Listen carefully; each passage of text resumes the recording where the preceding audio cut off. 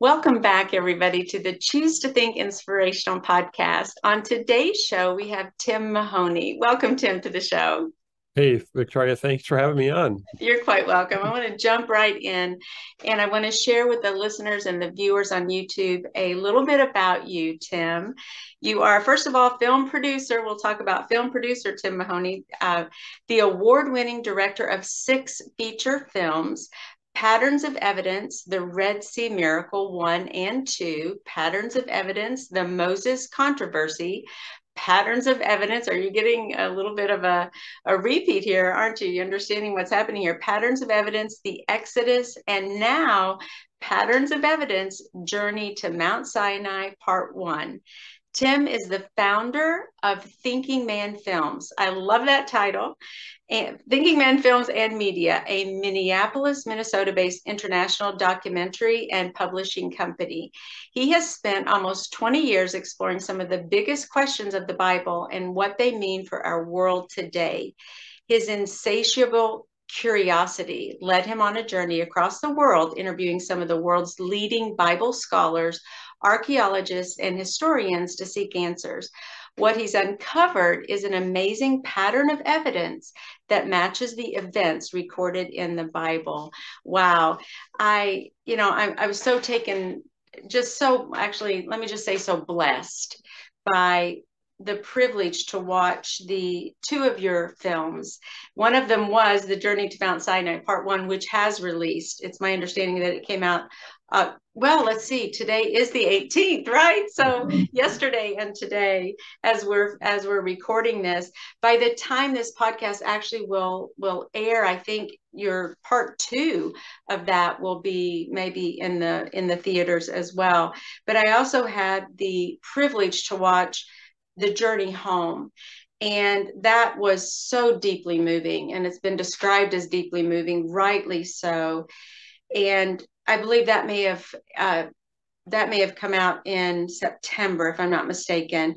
And that particular film shares your personal journey, how you were guided to create documentaries after surviving a volatile childhood while leaning on your mother's faith as you fled from an abusive father. One of the things that was so striking to me as I watched that particular film, and it's been a while now, but was just the title, Patterns of Evidence. I kept thinking the whole time, and then The Journey Home, but I kept thinking how there were patterns of evidence of God in your life, and how you could even look back historically and see that our gracious Heavenly Father was always with you, with your family along the way. And there was just that magnificent parallel. And maybe that's what you really intended there. But could you go ahead and just tell us a little bit, Tim, about writing these amazing documentaries, The Journey Home, what prompted you to do all of this, and how you got where you are here today? I was thinking, I'm not a person who journals, but I do think that writing down when God has done something is important. And I believe because we can go back and read it when we're in a difficult time. And I have written down at different times, so I would not forget, because it's easy to forget what God has done. And the one reason why we made this film called The Journey Home was during the making of the Patterns of Evidence films. And we started with, 2002 was my first trip into Egypt. And that film took about 12 years to make. And it was an up and down process. It was times when I just felt like we were in real trouble and we weren't going to make it, financially. And that's always been a battle for me as a filmmaker am I going to go under?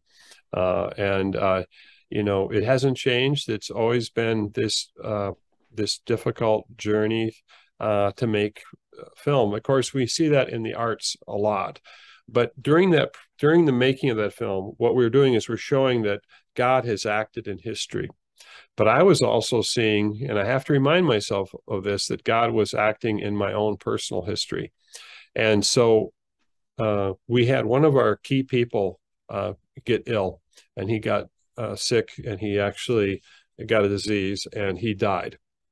And his name was Dr. Leonard Muller, and he lost his ability to speak. It was a form of Alzheimer's that was really debilitating, and he was just a couple years older than me. And he is in this film. He's in both of the films. He contributed a lot to the idea of having a pattern of evidence. And he was a DNA research scientist in Sweden, and he worked on, drugs, trying to help people create new pharmaceutical things to help, or he also investigated where pollution was. Anyway, the sad part was that I could see that we would lose people, and as we would lose people, I thought we need to have their testimonies before we lose more people. And I wanted, as you saw in the movie The Journey Home, my wife is a huge part of the fact that I was able to make these films, and that was a really important testimony that I wanted to get. And my wife is not a type of person that wants to be in front of the camera. But I really felt that God gave her the inspiration, I think it was, as well as the passion to speak. And so each one of us started to reflect back at when we were making this film, or as we were going along this journey of our marriage, because in the journey home, you're going to see that I'm telling the story about my own personal walk with the Lord and how we had to trust the Lord in difficult times. And she was also sharing that and how we met and how this all came about. And so I'm really, really happy that story was able to be captured, or should I say those many different parts of the story were able to be captured in that movie, The Journey Home. And also the in some ways, the reconciliation that I have with my own father. And I'm sure you probably have a lot of people that are watching your podcasts that have broken family relationships. They might be on one side of the equation or the other. And they either, have parents that things are sideways or they haven't talked for a while. In my case, I saw my dad, once we left him when I was about 11 years old. Then I saw him once when I was about 14, and then I saw him again when I was 18. But when I saw him when I was 18, he just walked past me and we never connected. And then I saw him when I was probably in my mid 30s. And then later, like quite a bit later, then I reconnected with him and had a few years with him before he passed away. And that's that journey of, well, how do you trust a father, and how do you trust our Heavenly Father when your earthly father hasn't been trustworthy? And then I also share being a father myself. When you are a father, you sometimes model maybe the type of parent you had. You go, oh, this is what a father should do. So it's easy for us as parents to want to, as a man, you want to provide for your family, but you can sometimes spend all that time providing, and then you're not providing the other things that they need besides a roof over their head. And you're providing the kind of encouragement or insight or just being alongside them. And so that film, The Journey Home, is a reflection. It's a reflection on our life while we can reflect. And that's the reason why I'm so happy with that film. And that it was something we were able to create. And I'm thankful that I was able to tell that testimony. And if we get back to patterns, the film's Patterns of Evidence. Now, this is our fifth film. It's God acts in history, and we can see that pattern of him working at different times. And that's the reason why we selected to put Patterns of Evidence : then the subject matter. So we started with the Exodus, and then we went to the Moses controversy, which is about the writing, Moses' ability to write. And then we did Red Sea Miracle 1 and 2. So right now, people are going to be, if they want to investigate our films, they can investigate them through our website, patternsofevidence.com. Mm. You know, I one of my favorite aspects when I watched the about Mount Sinai was this, and I want to make sure everyone could see that. That's a what you call a scorecard. So whose idea was it to keep this quote scorecard? Can you explain this a little bit to us? Well, what happened was, is as I was working on the film, I was praying about over a month ago, month and a half ago, for a breakthrough. And then the thought came to me, that we needed to have a scorecard. And the thing about making films is that, and especially the kinds of films that I'm making, that they're more complex, because there's a lot of information in them, because we're really in a scholarly. I see you've got the book Think behind you, and you're thinking, you're wanting to get people to think. Well, sometimes you have to have tools to help you hold your thoughts, together as you're getting new information, and to make it entertaining and everything. But I thought, well, what if we, and I've got that scorecard right here. What if I could take and create a tool that would be like a scorecard, so that, and what we're referring to is that in the film Journey to Mount Sinai, we're going to look at different mountains that where the Israelites went to. This is a really important location, because this is where God met Moses at the burning bush, and he said, bring these people back here to worship me. And the reason why it's very exciting is because there's a real possibility that we've found the location, that there is a location here. And we've got 6 candidates that we're looking at. And the Mount Sinai scorecard is able to allow you to keep track of the score as you look at, well, what is the biblical criteria that we should be looking for? And so there it is. If you go to our website, patternsofevidence.com, we've got a scorecard, and you can download it and read the biblical criteria that preps you for the film. And then we even have a map and shows you, what mountains we're looking at. And then when you watch the film, you can take notes, and you're interactive, because we're all on the hunt.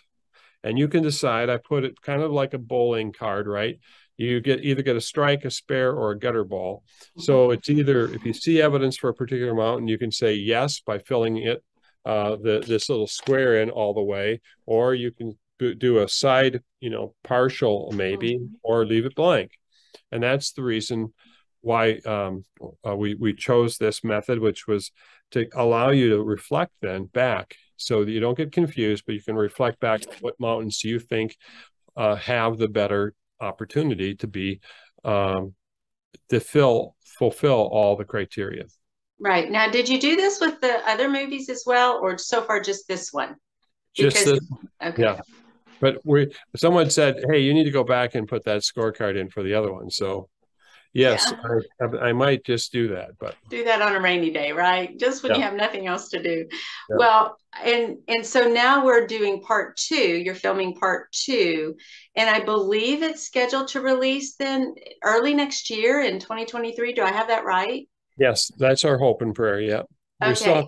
We have to raise the money to edit that, but Gotcha. So my husband told me, I said, because we watched the screeners together, and he said, ask him where he lands on that. And I said, he's not going to tell us that. And though we can kind of get a flavor as we go along. Although your questions to these different scholars and, these researchers, they're very open-ended and not really leading questions per se, but sometimes just your tone, I'm wondering, like, if you're still skeptical, or if you're like, I don't know about the answers that you hear. So I'm going to ask you, will you tell us, or no? We got to watch to see. In the beginning of the movie, I say, I'm going to give you my answers at the end of the investigation. So yes, at the end of this investigation, I'm going to be keeping score too, and I will give you how I rank the films. And there's still a couple of trick questions here, bonus points, which is Katie's Barnea and Beyond Yam Suf. Those are also cues.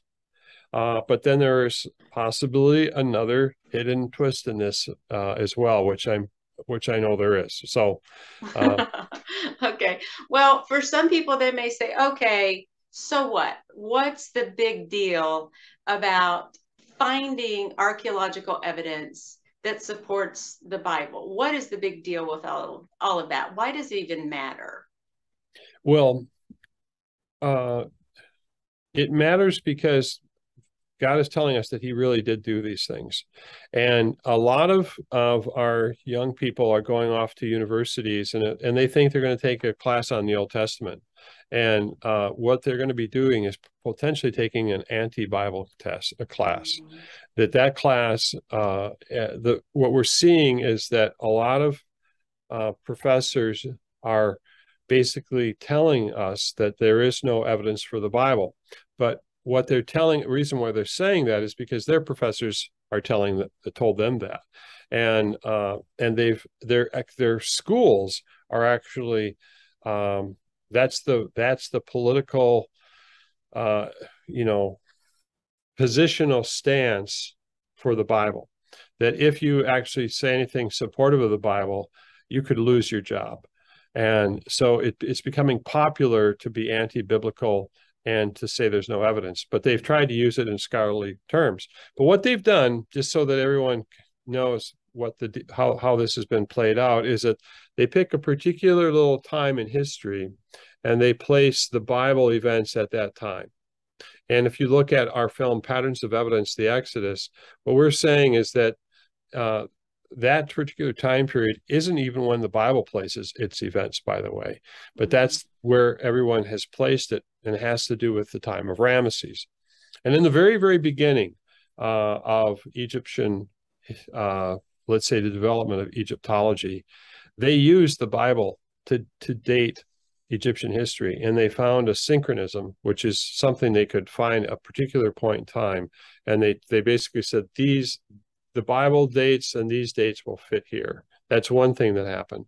Another thing is that they basically looked at, we've heard the cities of Ramesses, that the Israelites were there.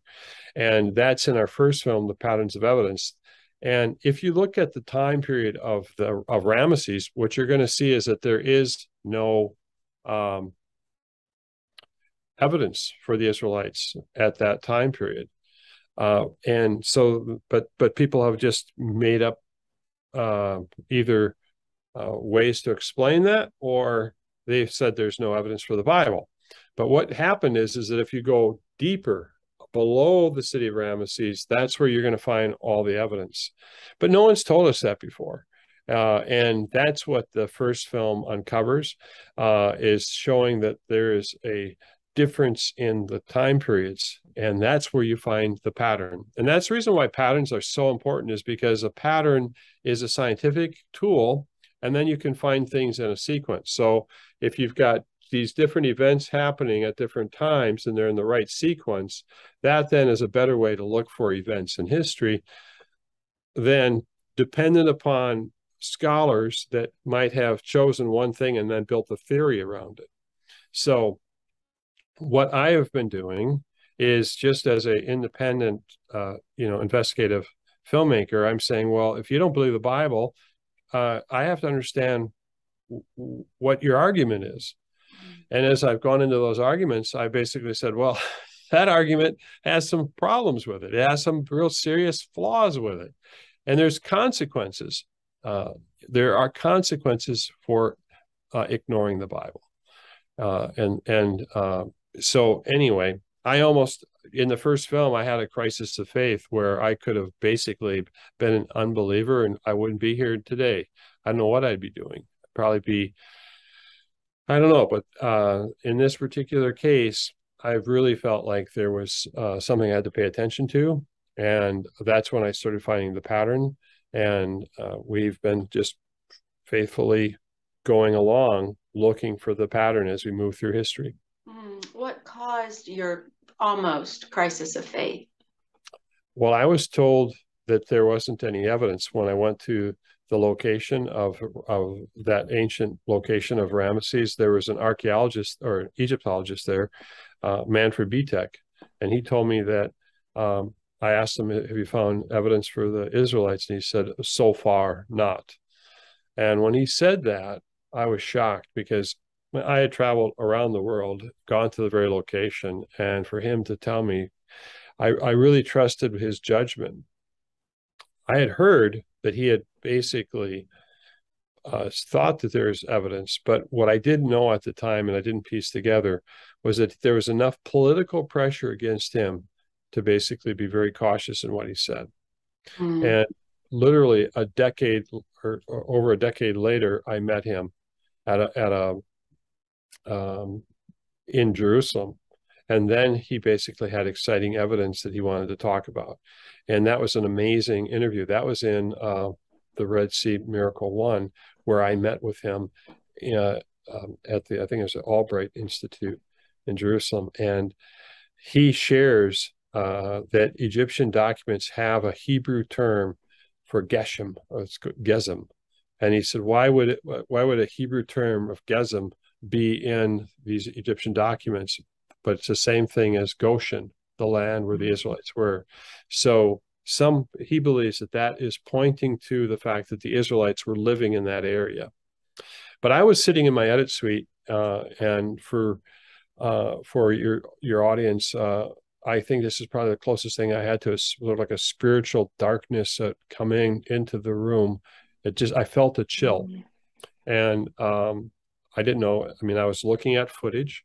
I was looking at this interview, and I said, why isn't there evidence? And I just said, God, you have to explain to me why there isn't evidence. And I started to literally cry because, and then this thought came into my mind. I felt the chill come into the room, and this thought came in and said, everything your family has believed about the Bible, that your mother believes about the Bible, is a lie. And when I heard that word, a lie, I felt as if I had fell into a dark, cold chasm of despair and just absolutely tragic sense of loss. And then this other thought came from this side of myself. It said, stop editing, get up, go to your office. And so I immediately left the edit room. I walked through the office building, and I went to my office, go to the bookcase. I walked the bookcase, read that book. And that's when I pulled out a book that a friend had given me a year earlier. And it was by Egyptologist David Rohl. And I opened it up, and I couldn't believe it. To my surprise, was that it was the very dig site that I was at. And he was an agnostic British Egyptologist who basically said, I see a pattern of evidence for the early Israelites at Manfred Betek's dig site. And I looked at it, and I started putting the pieces together. A lot of there are patterns of evidence that are being ignored because people won't interpret them as being a part of the Bible. And the one reason is because it was earlier in time period. So they can't see that pattern. So what scholars will say is they'll say, well, this is where the mythical idea of the Exodus comes from, not the real Exodus.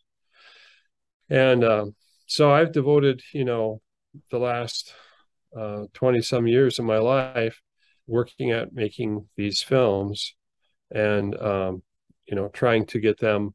I believe it's a calling, and I just have to have faith that God is going to provide for us to make each film. Thank you so much for sharing that about that moment and just opening the door a little bit so that we could understand that level of discouragement. And I think that we've all probably felt that discouraged. Back in 2016, I had what I call a crisis of faith also, which led me down some really dark paths. And actually, one of the reasons that this ministry was actually birthed, Choose to Think, and part of that is God tells us very clearly to take our thoughts captive and to be transformed through the renewing of our minds. Those are our theme verses for the show and for my ministry, because choosing to think allowed me to, if my thoughts got me into a dark place, and of course the enemy was at work because I was partnering or agreeing with him, as you could have done that very day in that very moment, had not there been that perhaps divine intervention, kind of, pushing back against that and leading you to, hey, come in here, stop editing, walk this way now, look at this. Mm-hmm. And for me, it wasn't so quick, it wasn't so fast, it was a little bit of a longer road. But our thoughts are so powerful, and the enemy definitely is at work, and the Bible and the authority of the Bible certainly is being attacked at every angle. Archaeological evidence, to me, is one of the most powerful sources of evidence that we have. We have prophetic proof, we have our own personal testimonies that change our lives. But there's something to me about connecting the dots between archaeological evidence and what the Bible says that just lends to the credibility of the source of truth that we follow. So I applaud you for that. I thank God that he placed this amazing calling on your life, and that you've not stopped. Though I am quite certain there have been moments of discouragement, even like you've already mentioned, just even the financial side and just being in the industry itself, the hurdles that you have to go through to continue to press forward. So I wonder, Tim, is there some little nugget of truth or some little inspiring, I don't know, a method or something that you do even daily to help you take those thoughts captive, or make sure that you continue on this path, even though you may be hitting resistance or you may be finding yourself discouraged? Is there any single thing that you do to just keep pressing forward? And I know God's involved in that, and I know it's by his strength, but on your own, is there anything that you do to stay on this road? Well, I am going through it right now. I mean, I'm feeling that pressure. Here it is. This is the night when our second night of our film is being released, and we're in the battle, of well, we've got the movie out, and then we need to make the next film.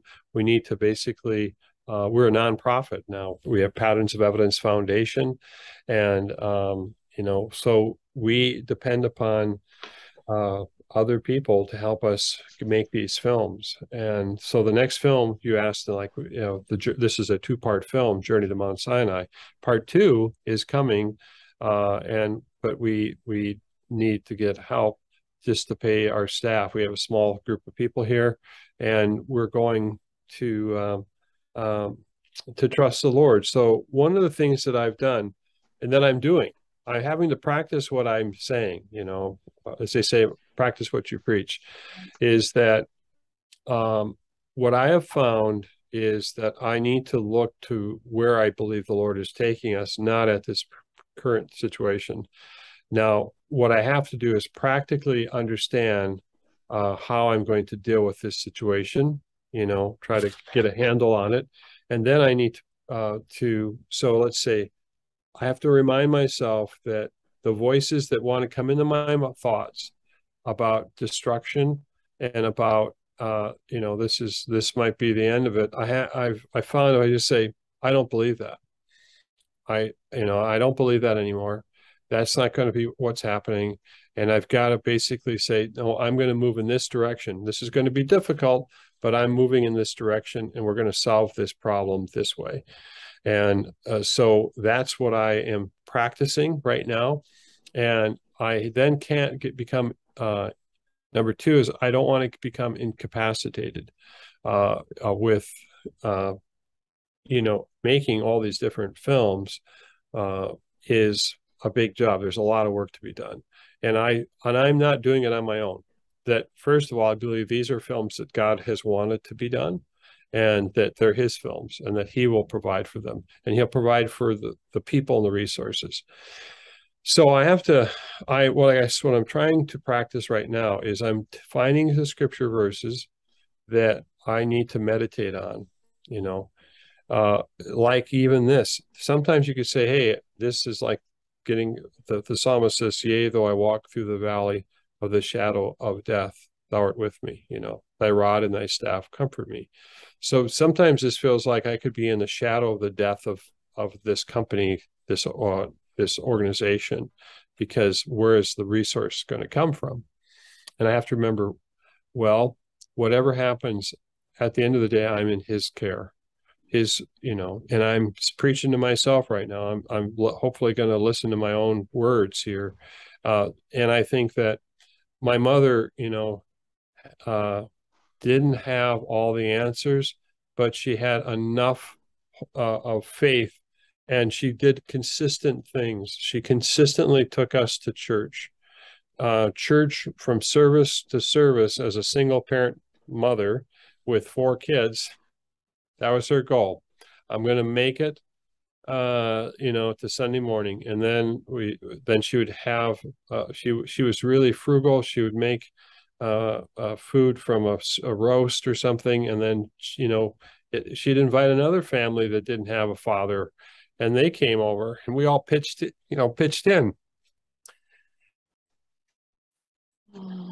And she was consistent, and she trusted.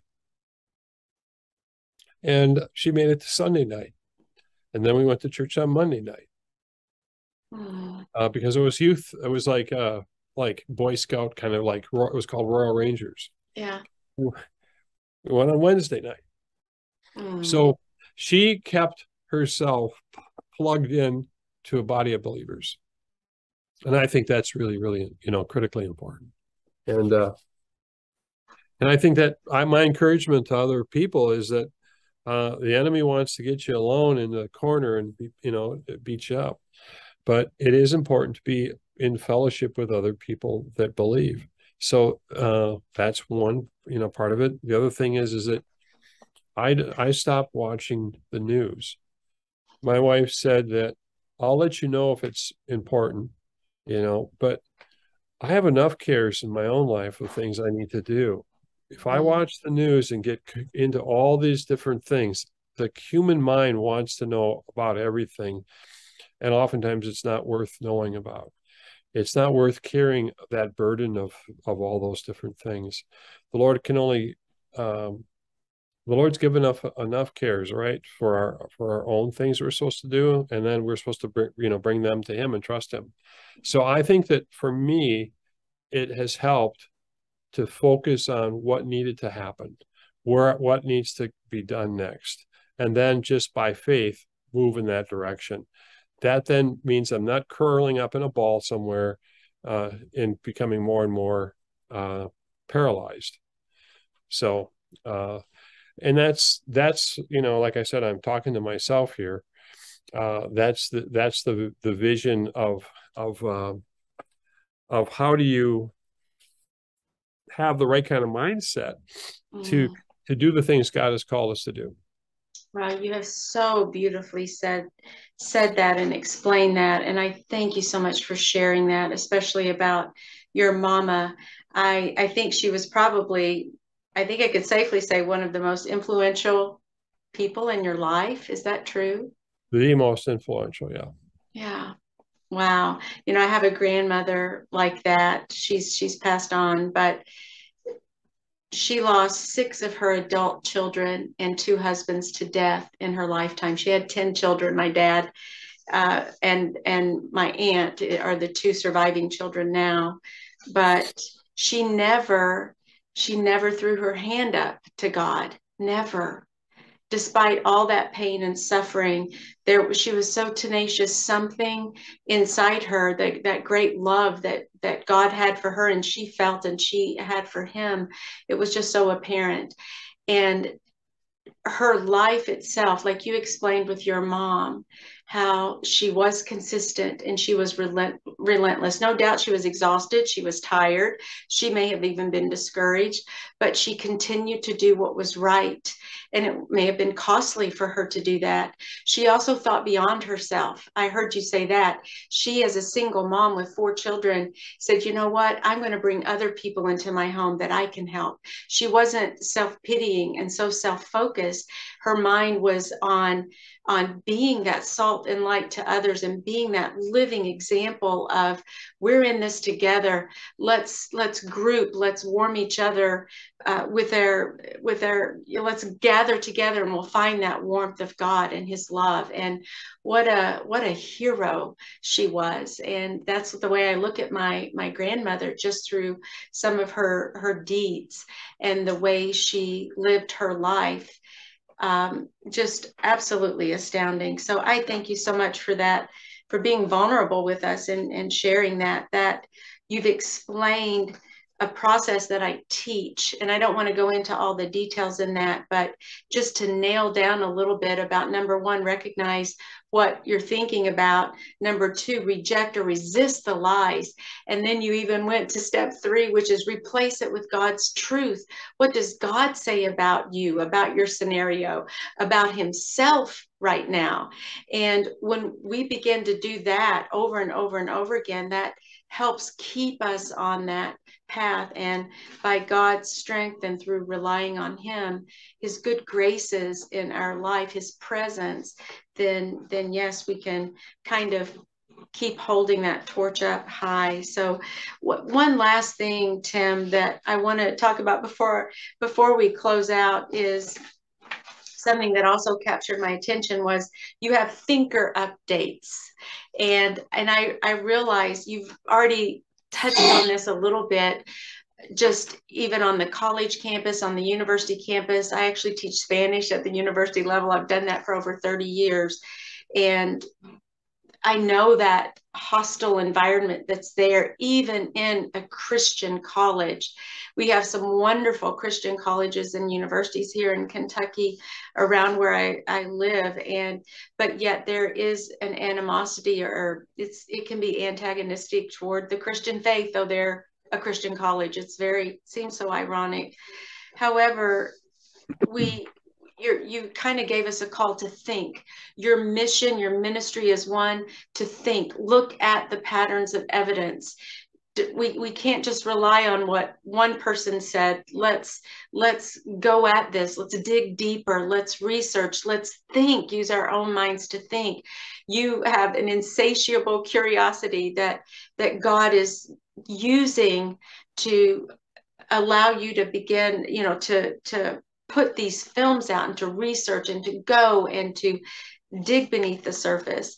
And just that we don't think very much anymore. It's astounding to me. But you have thinker updates, and this is more, I think, a way to keep in contact with what's going on with all the documentaries and with your ministry, and to just stay in touch and so forth.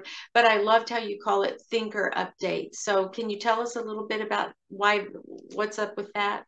Yeah, you're exactly right. Well, I was trying to understand, how do I keep in touch with people, because sometimes there's several years between, when I'm making one film to the next. And right after the first film, I sent out on the screen, actually, I said, if you want to stay in touch, this is it. And we got like 4,500 emails.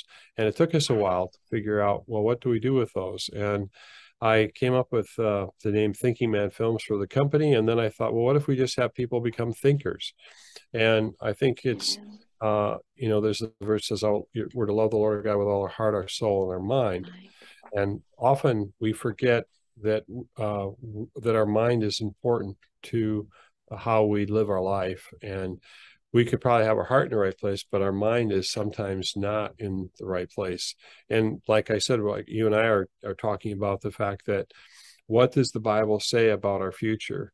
That the Lord has plans for us, and I need to keep my thoughts on that, because otherwise I can get discouraged, or I can be distracted, or I can, have confusion. And what we're learning about apologetics right now is that, and apologetics is the defense of the faith, is that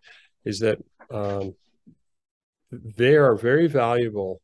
When people come to faith, they come to faith because it's really the sense of the Holy Spirit is prompting them to make a decision.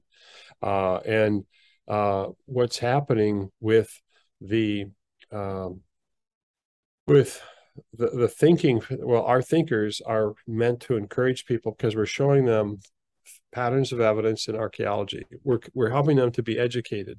And so as you're growing in your faith, you need to have people that are actually growing because they're thinking more deeply about things, and they're not going to be knocked over as easily.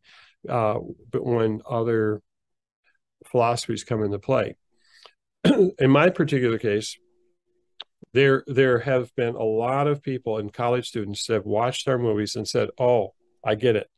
And you start to see that there is the narrowness of the way people are viewing biblical archaeology is that they have a real narrow focus on that, and they've basically relegated it to a particular time period, and they've been getting away with that for a long time, but that's not really where the pattern is. And there's reasons why things are I think don't make sense, but yet people spend a lot of energies writing books about the way the world is. But is it really the way the world is? That's the reason why it's important.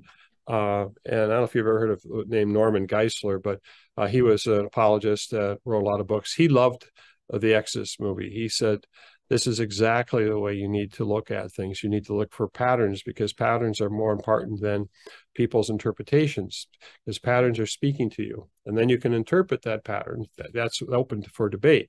What we're seeing now is that people, if they're willing to be thinkers, and we send out, like if you go to our website, patternsofevidence.com, you can sign up to become a thinker. And then I'll be sending you, we have emails going out pretty much every week. We also have something called the Historical Faith Society, which is another level of support for what we're doing. All the films that we make are created through donations, and we're making them so that you have tools.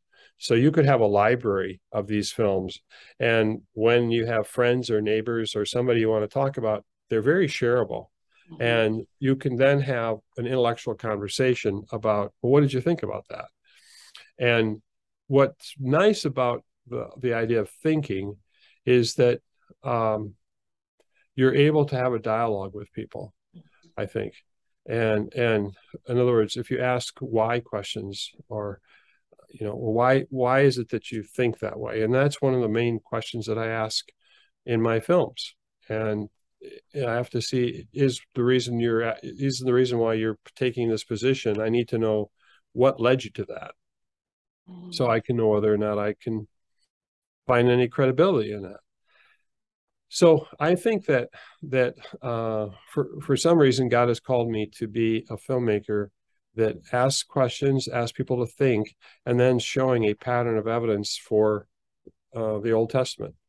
And there's a reason for that. And I believe it's because there are probably people that are definitely set on undermining it. And we need to know that foundation is true, and it's there. So, well, I, for one, want to thank you so much for your amazing work and accepting that calling on your life. Your work is valuable and very encouraging and inspirational. So I really look forward to, it's making me think that I think I'll just go ahead and air this episode today. I was just recording, I get so far ahead in all my interviews, and we're already into February of next year, and which is wonderful, but it's not as timely. So I think what I'll do, Tim, is I'm just going to go ahead and air this today, even though sometimes I'll do little bonus episodes or whatever, just so we can try to get the word out, and see if we can get as many people to the theaters as we possibly can here in our area. So I'll do that. I would love to do that. And again, I couldn't thank you enough. And you've already mentioned the website a couple of times, but one more time, how to see all these wonderful films. Yeah, it's patternsofevidence.com, patternsofevidence.com. And if they want to go to the theater tonight for this film, they can just go. It'll be Journey to Mount Sinai. They can hit buy tickets, and they can put their zip code in. It'll take them to Fathom Events, and they put their zip code in and tells you the theater, and you can buy your tickets. Yeah, perfect. That's wonderful. Well, thank you so much for being on the show today. We really appreciate you and your work. Thank you for having me.